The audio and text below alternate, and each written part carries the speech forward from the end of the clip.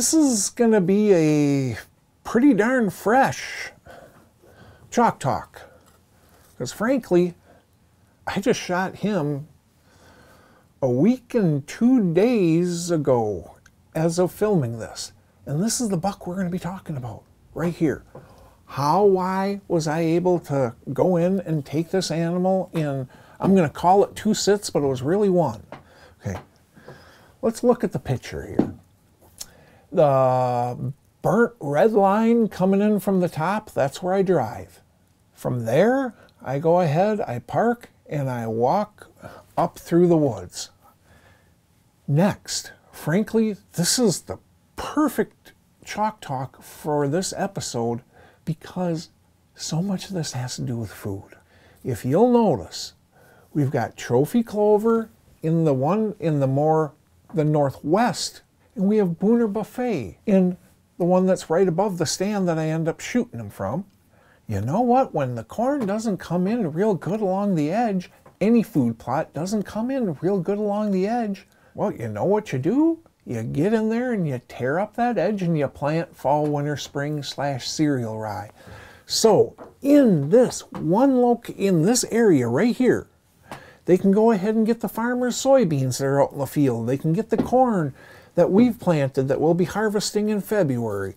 You can get trophy clover. You can get Booner Buffet, which is an alfalfa-based product with some clover in it. And you can go ahead and get fall, winter, spring / cereal rye, corn and soybeans all right there. And look at the pictures I was getting. I got picture after picture after that trap that I've got right by the trophy clover. The traps, they're cams. They're Reconic trail cameras. No wonder that Mr. Big is living in this area. All you got to do is wait for the right wind. He comes trotting in from the north right underneath that scrape. Hate to admit it, I rushed the shot a little bit. Ended up kicking him up when we were tracking him. Backed out, came back by myself the next day, and that bedding spot that is pretty much straight north of the stand, that's where he was. And that's another little trick. When you kick up a deer when you're trailing them, now, up until that point, they don't know what happened.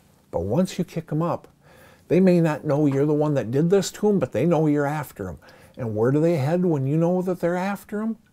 To the spots they feel safest in this entire world. When you're talking a mature buck, that's his bedding area. It's almost always his bedding area. So when all else fails, you can't find blood, if you can go out and get a tracking dog, do it. But if you can't find blood, do a grid search of the area. Once you've exhausted the grid search, he'd been laying in his bed for I don't know how long, and then he died. They head home. When they know that they're being chased, they go to where they feel the safest.